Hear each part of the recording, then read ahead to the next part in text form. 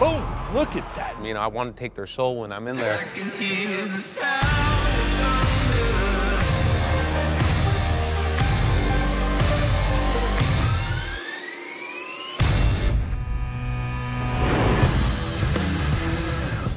Juan, the Spaniard Archuleta, brother, Big how's John. it going, man? Good, good. It's good to see you. I get to spend my afternoons at home watching film on guys. Oh, man. And I get to watch film on you all the time, and you are such an impressive fighter I appreciate in the cage. Yeah.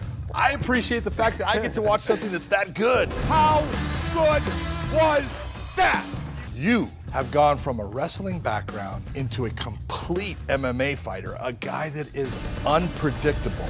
I want to talk about what I see, and I want to find out your opinion on why you're doing it, how you're doing it, and how you're setting all this I'm up. excited. I love watching film too, just like you, breaking it down, so I'm excited to get this done. Perfect, let's do it.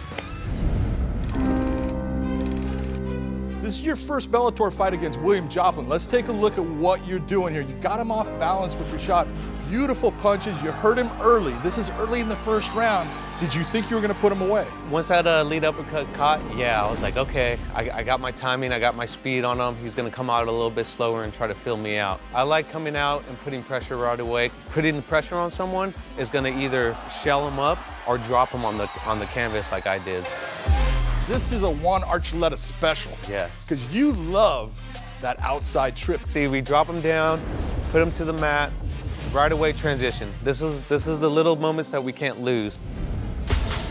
This is your last fight that you had in Bellator. This is against Spoon. This is a switch moment because this is early in the fight. Yeah. 4 minutes and 30 seconds, only 30 seconds gone.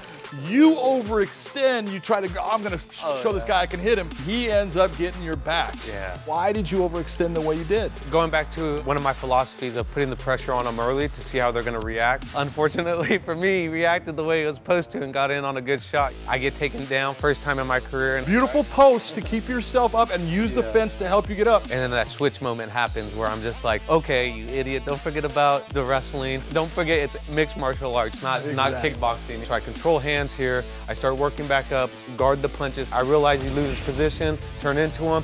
Then, not just giving up because he got off my back. Immediately make the switch of getting his back to the fence, working takedown. The exact position he had on you, you will now have on him. I start showing some knees, making them think other things instead of just wrestling them. You know, I want to take their soul when I'm in there. And from here, just grinding them on the fence, it worries them. As you can see, he starts getting worried, he gives up position, I take him down right there. This is the evolution of a fighter, going from wrestling to striking back to wrestling. It's the chaining of those transitions and those techniques together. That's what I'm seeing is making Juan Archuleta the 21-1 fighter that he is.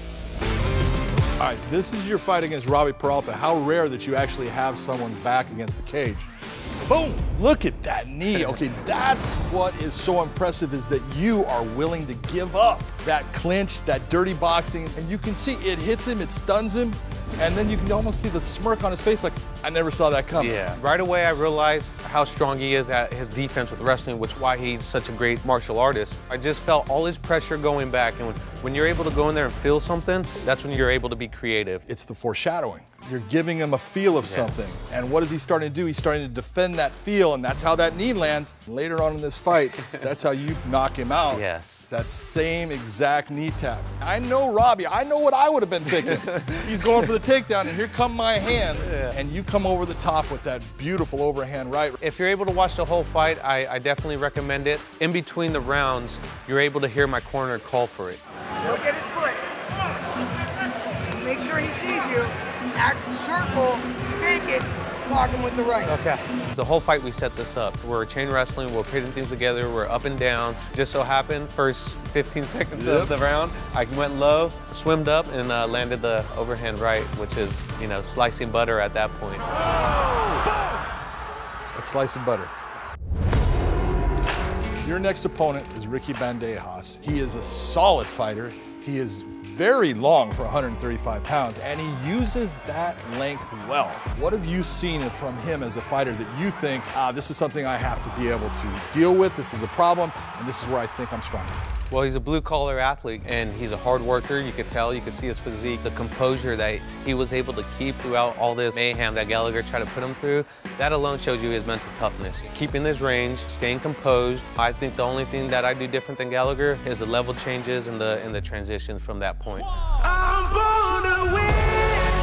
Definitely a good opponent, gamed opponent. You know, with this, it just shows my diversity of being able to go weight class to weight class, staying strong, staying healthy, and still performing. Well, I actually put out a tweet saying, this is the fight I wanted to see. I didn't even know that they were actually trying to make that fight, but I am so excited for your fight against Ricky Bandejas. I think it's going to be electric. Probably going to be fight of the night. I cannot wait to watch you.